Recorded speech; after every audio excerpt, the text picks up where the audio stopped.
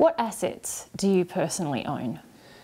My only personal asset is a vehicle, a four-wheel drive vehicle that myself and Mary use on the property.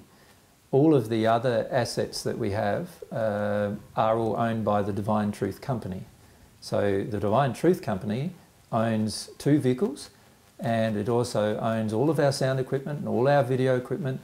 It also owns a lot of the equipment that we have for our office here, and all of our furniture, everything that you occasionally might see in other videos, the furniture that's here, the computers that are here, all of that equipment is all owned by the Divine Truth Company.